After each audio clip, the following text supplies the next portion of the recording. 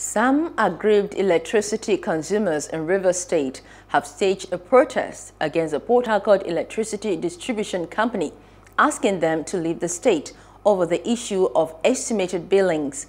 The protesters, under the auspices of concerned electricity consumers in Rivers State, blocked the entrance of the corporation head office at the PHEDC in Moscow Road, Port Harcourt, demanding to be addressed by the managing director of the PHED. Protesters with placards of different inscriptions demand the PHEDC to supply power.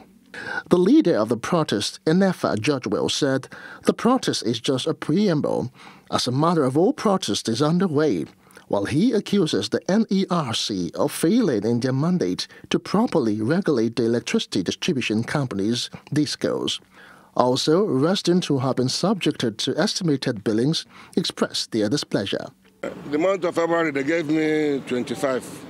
March, they gave me 30,300. Then this April, they gave me 50,000, handwritten with big. So that's why I came. And I'm only living with a family of 6 in a bungalow. I don't know what I'm using.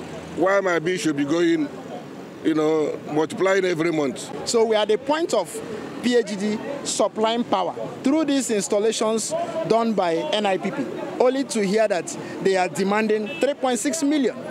And I consider that very outrageous and very criminal, in line with the regulatory laws of electricity, regulatory laws of the country. The very problem is that there is not enough supply of electricity.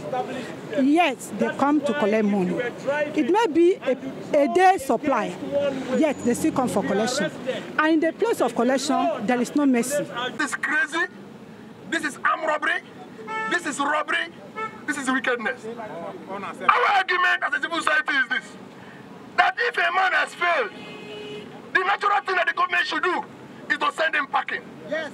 The position of the River Civil Society organizations, and I believe the position of other electricity consumers here in River State is that they should pack and go.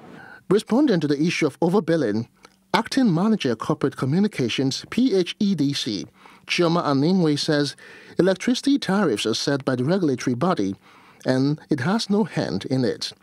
PHED is a responsive company, and whatever it is that a customer is aggrieved about, our doors are open for discussion. We have tried everything since a week now to engage the convener to say what are the issues. Let us address the issues.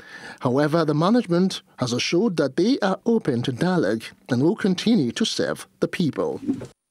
Hello, hope you enjoyed the news. Please do subscribe to our YouTube channel and don't forget to hit the notification button so you get notified about fresh news updates.